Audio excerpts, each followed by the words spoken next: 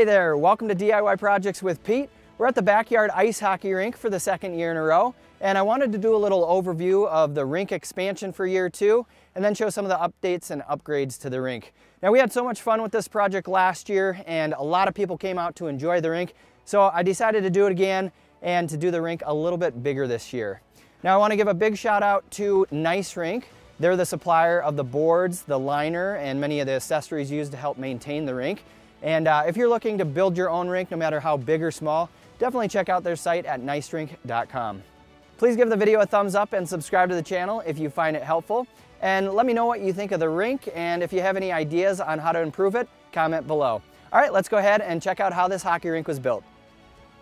Now here's a look at the area we'd leveled out for last year's rink. It was 44 by 88 feet, or about 3,900 square feet in total. And if you followed last year's build, we started off with a hill that had a 6-foot difference from one end to the other, so we excavated to get a flat area for the rink.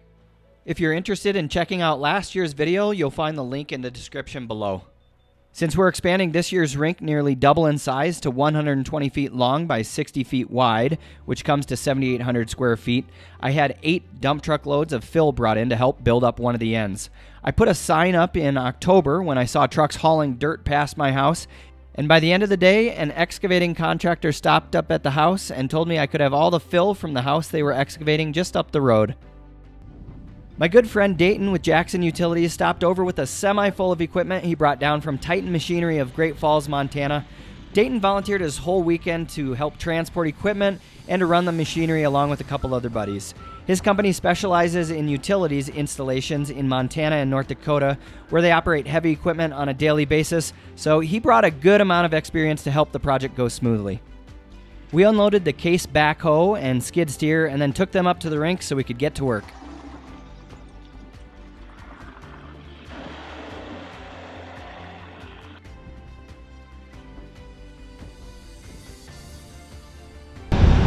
Pete's Ice Rink 2019, baby! Woo!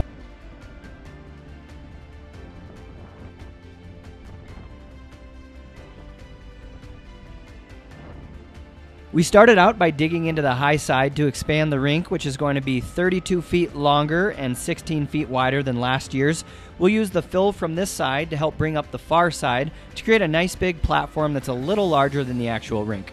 We started digging about 3 p.m. on a Saturday afternoon. Dayton ran the backhoe while Dustin primarily ran the skid steer, and both of these guys are on my men's hockey league team and make it over to play pickup hockey quite often. We worked until about 9:30 in the evening and then called it a day. The equipment helped move a lot of dirt quickly, and we were able to get about a third of the dirt work done before we finished up for day 1. The guys stopped over at 7 a.m. the next morning. We grabbed coffee and figured out a plan for the day. We had to be done by 4 p.m. so we could get to a hockey tournament that night, and snow was forecasted to arrive around 6, so things had to be as level as we could possibly get everything in that time we had. We used the laser leveling tool to monitor how we were doing and marked high and low spots with either spray paint or wooden stakes.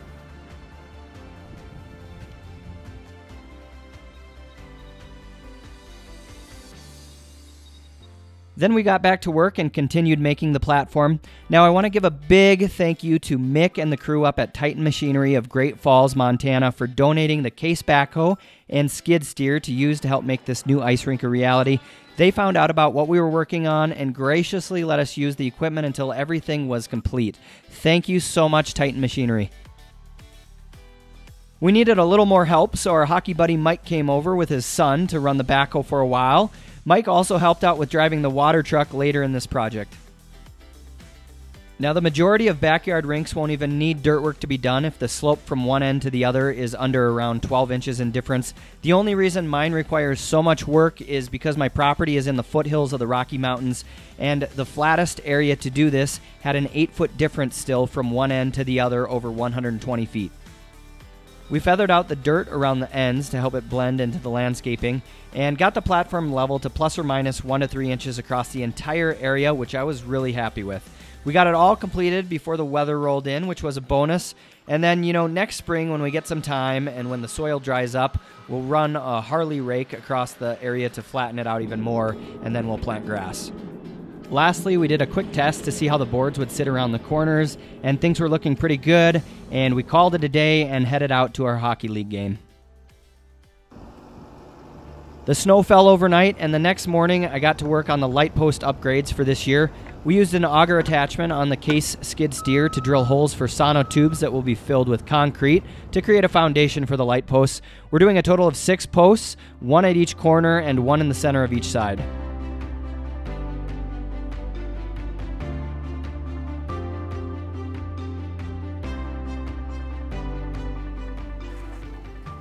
We were able to drill all the holes and then pour all the concrete in an afternoon using an electric mixer. Nick, who plays right wing on my line, volunteered to help out with this part of the project. Since the weather turned so quickly after completing the dirt work, there were some minor dirt clumps and ruts I wanted to try and work out if I could. So I ran a box blade and the blade of the bucket over the ground to smooth it a bit more. And the temperatures during the build fluctuated quite a bit, so things would freeze, then they'd thaw, then they'd freeze again, and it didn't ever really dry up before putting in the boards. We marked out the final rectangle for the rink with a string line and some stakes. We got a crew of helpers to get the boards up quickly, and we used spray paint under the string line so we'd be able to line up the boards as straight as possible on the soil. The temps got to around 40 degrees, and so we were essentially working in a big mud pit that day, which was a bit of a pain, but next year we won't have to worry about that since it's going to be grass. The boards are held in place with heavy-duty black plastic brackets, and the boards simply connect to each other with the slide-in pegs on each end. It's super simple to put the boards together, and one of my favorite things is that you can easily make your rink either larger or smaller simply by adding or removing boards. So if you decide to make a bigger rink after the first year, just order a few more boards, or if for some reason you want to downsize, you'll just set some boards aside and use what you need. If you're looking for more in-depth tutorials about how to square up a rink or how to put up the boards, etc., you can check out Nice Rink's YouTube channel or website, which has detailed tutorials on all the processes. Put the board forward, put your bracket right there, step that in. It took about 3 hours to get the boards up, and it was fun to have other local hockey players help out. Thanks a lot to Sean, Nick, Tim, Matt, Dustin, Dayton, and David for all your help. We had another big snowstorm before it was time to put the liner in, so I had to clear out the rink with a snowblower and a shovel before the liner could be installed. Dustin, Rich, and Matt volunteered to stop over after work to help get the liner in before the water truck came over the next morning. We rolled out the liner and we continued to get it to lay as flat as possible. And usually you'd want to do the liner immediately before you fill it with water, but I didn't have anyone to help out the next morning, so I had to do it the night before and just hope that the wind didn't come up too much. I'd recommend at least 4 people for a liner of this size, but last year's size was easily a 2-person job, and here's a clip of last year's liner going up. I figured I'd include it since this year's footage wasn't very good since it was dark. My buddy Quinn and his family donated their water truck for use to help with the rink filling process so we could get this larger sized rink filled efficiently. A big shout out to their company, Williams Plumbing and Heating, as well as their civil construction division, which provides services in Montana and North Dakota. We filled up the 4,000-gallon water truck at our city's water fill station. You basically hook up an input hose to the truck and start filling the tank. We got back up to the rink and prepared to start filling it. Mike volunteered his time to drive the truck and help with the process. He's no stranger to driving large trucks and semis, as his company named Conveyable hauls aggregates for major infrastructure projects throughout the U.S. He actually played goalie for the University of Vermont's hockey team, and he's been getting his son into hockey as well, so they've been up skating on the rink quite a bit. We put the hose into the rink and started to release the water from the truck. It took about 30 minutes to release all of the water using just gravity and not the pump on the truck. Now, last year's rink was about half the size, and I filled it up with a garden hose, but it took a couple days, and I didn't want to put a lot of stress on my well pump again this year, which is why we opted to use a water truck. You'll want the liner to come up to the boards tightly, and try your best to get any wrinkles and air pockets out of the liner before filling it with water. Now, I should have had a couple more people over this morning to help pull out some of the wrinkles. Luckily, we were able to get them removed enough for water to still flow over them, so it wasn't a big issue. But next year, I'll have more help, and we'll pay a little bit more attention to this part of the project.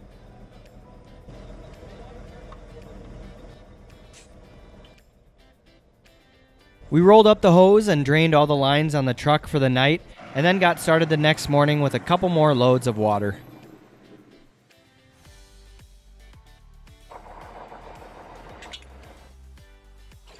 Because we were able to get the rink area level within a few inches across the entire platform, we could get by with an average of about 6 inches of water over the liner. If you're interested in calculating the amount of water needed for your rink, Google Backyard Ice Rink Water Calculator and type in your dimensions. I'll link to this in the description as well. Here's a look at the rink once we're done filling it, and you can see a thin coat of ice is already forming.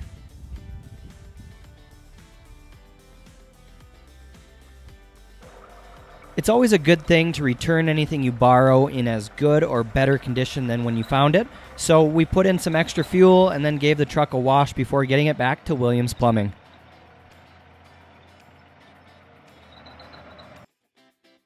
The next step was to put the kick plates over the liner and boards. The kick plates protect the liner, give the inner boards a more professional look, and it's just a good surface for a puck to bounce off. The kick plates secure in place once you put the yellow bumpers over them.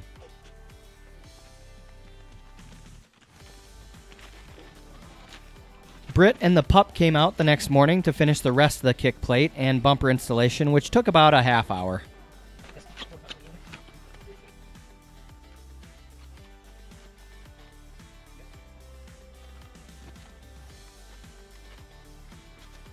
Once this was finished up, it was time to let Mother Nature do its work and wait for the ice to form. We got a light dusting of snow while it was freezing, but wasn't enough to cause any issues. It's been about 4.5 days since we finished filling it, and I'm feeling pretty confident we might be able to walk on it. So I'm gonna give it a try. Wish me luck.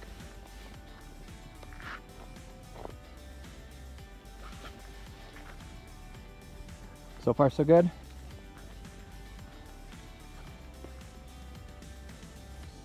Doesn't feel too bad. The ice still needed some time before it was ready to be skated on, so I started working on the light posts. I cut 4-inch square tubing to 4-foot lengths and then welded it to a pre-cut and drilled steel plate I found at our local steel yard named Pacific Steel.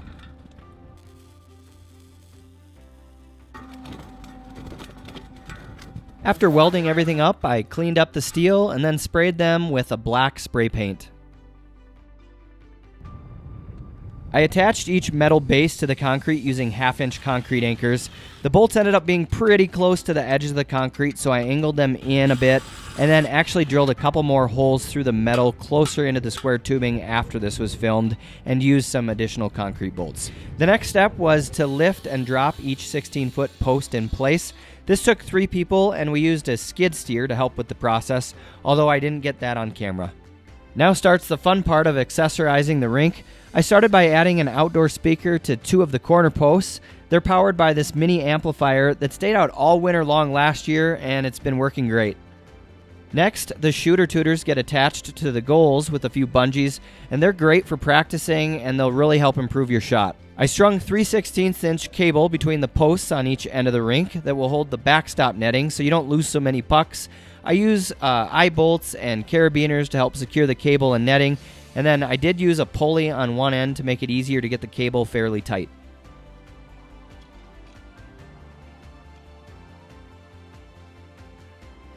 I hung the netting using carabiners and zip ties, and then small round U-bolts secure the net at each end so that it doesn't slide in.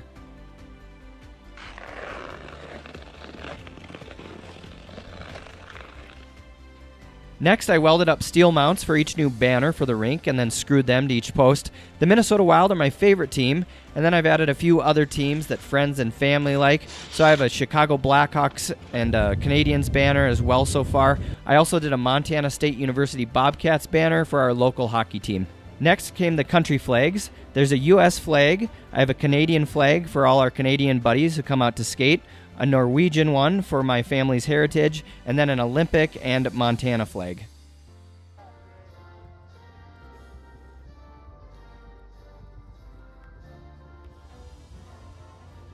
You'll want a few shovels to maintain the rink, and the 48-inch wide snowplow shovels work awesome. You'll want a few smaller ones to lift snow around the edges as well. With 4 shovelers, we can clear off a thin layer of ice shavings or snow in about 5 minutes. I picked up a bunch of extra sticks and pairs of skates from my buddy John over at Play It Again Sports here in town, just so people don't have to go out and buy anything if they just want to learn or try skating or playing hockey. And this came in real handy for the last New Year's party, where we had 29 people out on the ice at midnight to ring in the new year. Now, once the rink is all up, there is a lot of maintenance to keep the ice in tip-top shape and the rink looking good. I like to joke that my part-time job is a rink manager on a backyard hockey rink, as it does take a lot of time, and you have to enjoy doing the work. Whenever it snows, I'll start by using a snowblower to get the majority of the snow off the rink. And then after snow blowing, I'll use a shovel to get anything the snowblower missed, and I'll go around the edges to remove snow along the boards.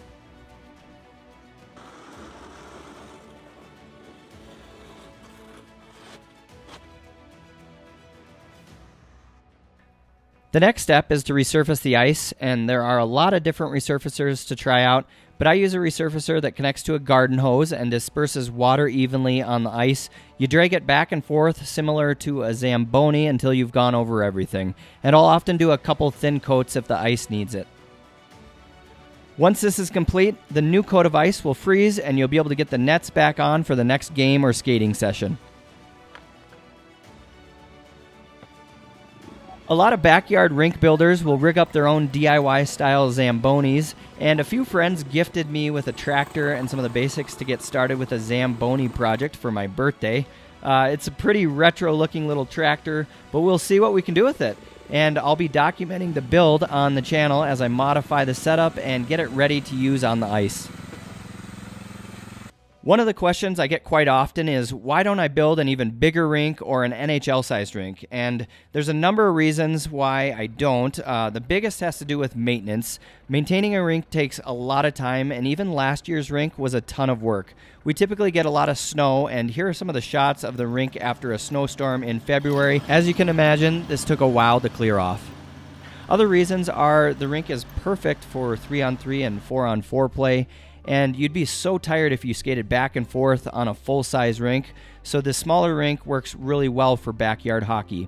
Other factors are cost, the amount of dirt work that needs to be done, the space you have to work with, and the amount of water that's needed to fill the rink. I also get asked about the process of taking a rink down after the ice melts, so I thought I'd show last year's rink in late March. It started to melt, and then after a few warm days, some of the water evaporated, and then the rest just sat in the liner. So I began taking down the boards, and then the water simply ran out the sides and went back into the earth. I have a hill it was able to drain down, and it basically was all absorbed into the ground rather quickly. I filled a mason jar with some of the 2018-2019 water, and I actually used it to start filling this year's rink as a fun little tradition that I'll keep on doing from one year to the next.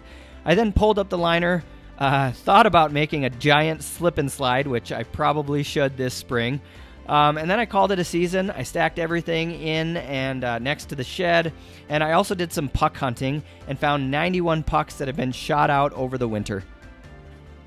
There are so many positive things that have come out of building a backyard ice hockey rink, including creating so many memories with family and friends, meeting other backyard rink builders and people in the local hockey community, and fun opportunities like having the Bobcat hockey team out to play some backyard hockey over their holiday break, and then having the Merrill boot and apparel brand fly out to do a story and video on the rink, which I'll link to in the description if you'd like to check it out. All right, thanks so much for tuning in. I hope you enjoyed checking out the process of how this backyard ice hockey rink was built. A big thanks to Nice Rink for helping make this project possible. And if you're in the market to build a backyard ice hockey rink, I'd highly recommend checking out their backyard rink building system. I hope this video inspires you to build a backyard rink if you live in a cold weather climate. And I'd love to hear what you think of the rink.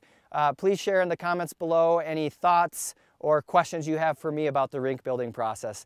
Thanks again for watching, and cheers from Montana.